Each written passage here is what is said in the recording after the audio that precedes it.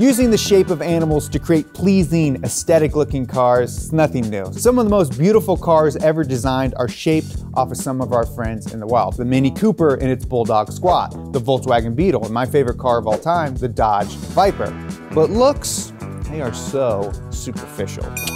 So I wanted to know, how do designers and engineers mimic animals to build better functioning cars? So today, I'm going to speak to the communications director of the Biomimicry Institute. I'm going to talk to Sissy Liu of Metalmark Innovations. I'm going to talk to a company that's using mantis shrimp to build stronger and lighter carbon fiber chassis. And as a bonus, why not chat with one of my favorite car designers, Mr. Frank Stephenson, the man behind the design of Escort RS Cosworth, the Ferrari F430, the Maserati MC12, the Mini Cooper, the McLaren P1.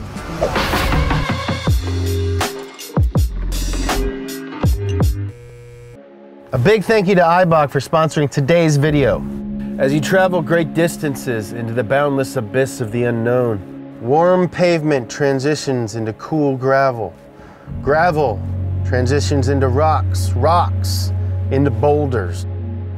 Can you handle it? Will your suspension take you higher, or will it give up in this very moment, sending you into a U-turn of a life with your truck's complacent suspension? Do you hear those whispers? The whispers of automotive prowess?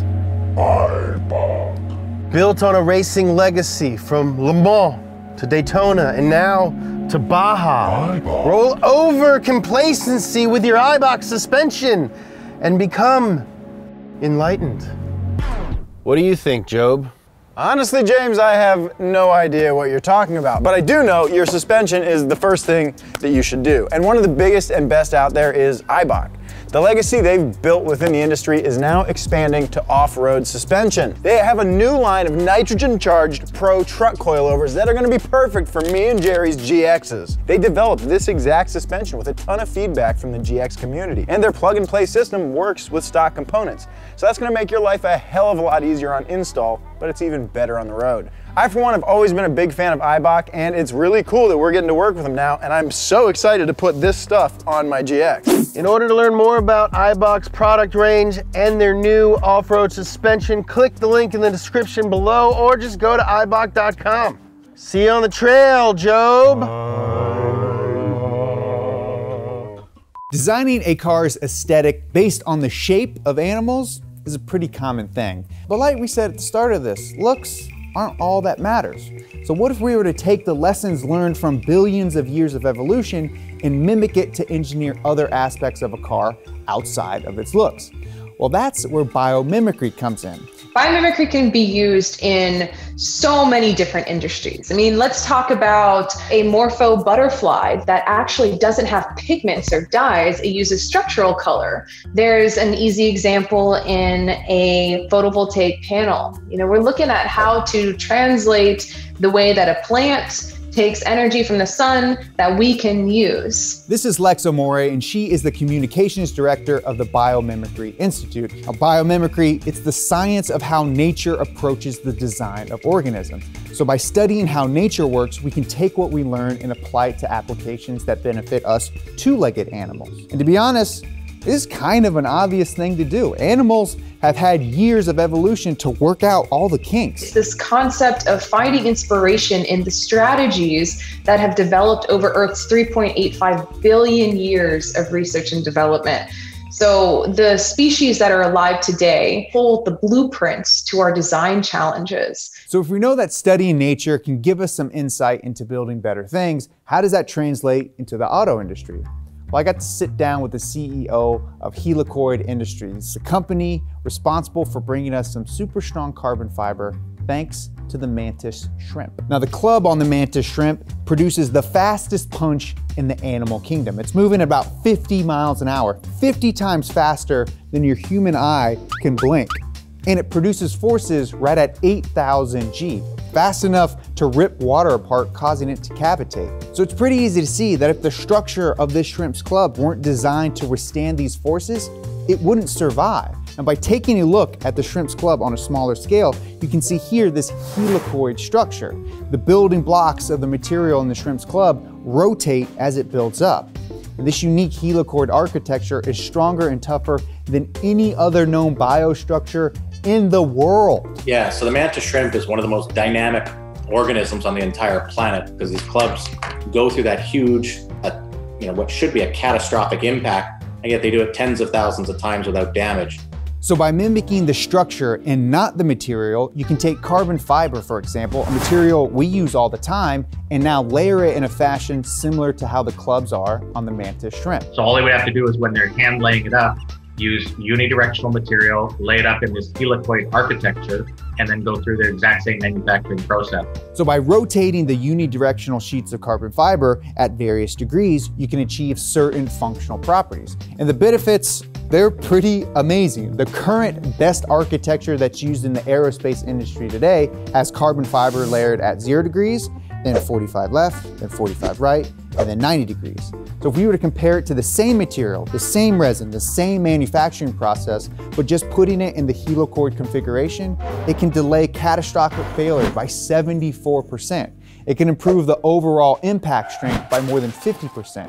It can increase the load bearing about 92%. And so you don't need to know what each one of those means to realize that this stuff is the real deal. So real that Helicoid has partnered with Carvajal General Motors to build an all-carbon monocoque and subframe car. It's called Carvajal Motors. They're based here in Riverside. They found us and our technology, and then we decided to partner on this chassis to make it stronger, lighter, more impact resistant, and also be able to produce at a cheaper cost because we're using less of the really expensive carbon fiber. So here's the prototype that's planned to be built by the end of the year. It's gonna weigh 2,500 pounds, have a 500-mile range, 400 horsepower, and cost right under 60K. And it's modular, so you can change it up however you want. You want it to be sportier, put a sportier top on it, great. You want it for 2 people, 5 people, 3 people, whatever you want, they can kind of do it. And they don't have a name for it yet, so I think we should help them out. My vote goes for the shrimp pit. So we can learn from the mantis shrimp to help us build stronger carbon fiber. So how can a butterfly help us clean up our air? Well, the folks over at Metalmark Innovations are using butterflies to not only reduce the amount of bad pollutants coming out of your car's tailpipe, but also improve the air quality inside the cabin of the car. So I sat down and I picked the brain of the CEO of Metalmark Innovations, Sissy Liu, to see how these butterflies help clean up exhaust fumes. Our technology is inspired by butterflies like the Metalmark. And then in this case, the original starting point was structural colors, as a result of the structure of the material. We actually talked about this in our paint episode of B2B. On the wings of these butterflies are some pretty amazing looking iridescent colors that are achieved not by pigments, but by the microstructure in the material that make up their wings. The physical structure of the butterfly wing interacts with visible light to create color. Lexus used this technology to paint their car that special type of blue, even though there's no blue in the pigment. If you've ever touched a moth or a butterfly and noticed the dust that comes off its wings, well, if we were to take that dust and look at it under a high-powered microscope, its structure is what engineers and scientists are mimicking. My co-founders were able to then take that a step further because, there was discovery in that process. Researchers discovered that when they mimic that structure and coat it with metal nanoparticles, it acts as a catalyst and converts toxic and odor-causing particles into harmless ones. So inside the stainless steel housing of your car's catalytic converter, there are 2 ceramic blocks. Each block has thousands and thousands of channels for exhaust gases to pass through. And the inside of these channels are coated with platinum and rhodium in the first block and platinum and palladium in the second block. And these metals, they act as catalysts. They speed up the rate of a chemical reaction without being consumed. So all these harmful gases that are leaving the engine pass through the metal-coated pores in the ceramic and cause those gas molecules to break apart and then reform into less toxic gases. But there are some problems with the current system. One being that ceramic block, it's got to get hot for the reactions to take place. These catalysts, they aren't very efficient at low temperatures. So when you go to start your car, until that block reaches around 250 degrees C, they aren't performing to their utmost potential. Meaning under 250 degrees, all those bad exhaust fumes are getting dumped into the atmosphere. Now, on the other end of the temperature spectrum, they lose their activity at high temperatures. So to combat this, a manufacturer will just spray on more platinum, palladium, and rhodium to compensate for their inefficiencies. And now you have a super expensive cat with more or less a Band-Aid fix. But this is where nature comes in to help us out. Researchers were able to take what they learned from butterflies to develop a new approach for the design and formation of a catalytic material. They basically can synthesize their own butterfly dust. And so in that application, we coat the walls of the catalytic converters very much like what they already do. It's just that with our material, it carries this structure that provides much higher function. So they take this synthesized powder containing the metal catalyst and they spray it on the channels of the catalytic converter. And this material not only allows for a more efficient loading of those very pricey catalytic metals, but also the catalyst perform better at lower and higher temperatures, all while needing less of it to do so. And if we think of that on a big scale, that's extremely impressive. The more cars that use this technology, the less pollution they're going to emit. There's even less pollution dumped out by the machines used to mine these metals because you need less of it. So next time you see a butterfly, give it a little kiss. Oh, hey, Jerry. No, thanks, butterfly. Oh, thanks. You have such nice lips. Bye-bye. One of the most prolific designers in the car world, Mr. Frank Stephenson, has used biomimicry as a foundation for his design philosophy. His design for the McLaren P1 pulled inspiration from the world's fastest fish, the sailfish, to help in two distinct aspects of the car. One to improve engine performance and the other to mitigate wind noise. I bought a sailfish in Miami. We sent it down to the Aero Lab in the racing department. They scanned it for us. It was amazing how much influence the scales are the way they are in a sailfish. And nothing really happens when it's going slow. It starts to work at higher speeds. The little bubbles of air started to blend together and to create eventually a film of air. And then there's a separation, there's a boundary layer, as we call it. And basically you get this fish with no water touching it. And the fish is basically just in a pocket of air. And then you get this NASCAR principle of drafting where the front car pulls the back car and the back car pushes the front car. And the fish is actually accelerating even faster than it should be. So they took the same design of the scales of the sailfish, they shrunk them down and they molded them into the inside of the ducts that led into the engine of their P1 hypercar.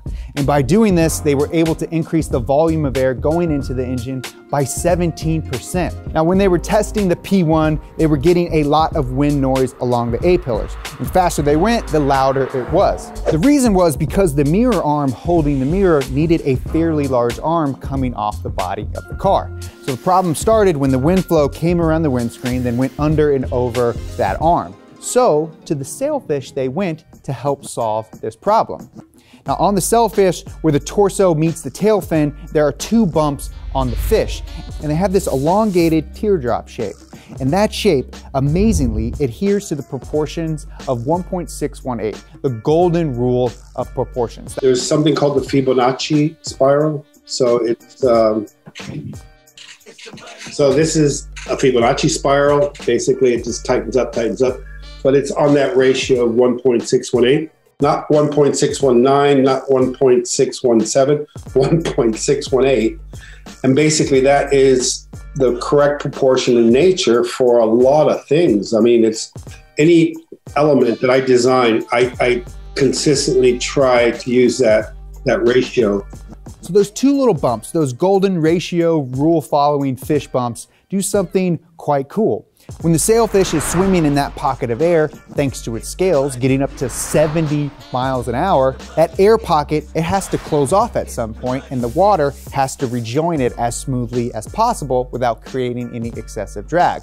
And those two bumps, they allow that water and air to rejoin in a very efficient way. So Frank put 5 of those diblet bumps on the mirror arm and the wind noise completely disappeared. And they actually use those bumps not just on the P1, but also on the 12C and a lot of other McLarens. I think one of the main lessons we can learn is that if you're in Miami and you see a taxidermied fish for sale, put put it on the company card. I want to thank all the people that took their time to impart some knowledge on me for this episode. If you want to learn more about any of their work, I put them in the link in the description. So please go check out their websites, go check out their YouTube pages. They have some amazing stuff that we didn't even really get to talk about fully. So go check them out. Thank you guys so much for watching this episode of B2B. Till next week.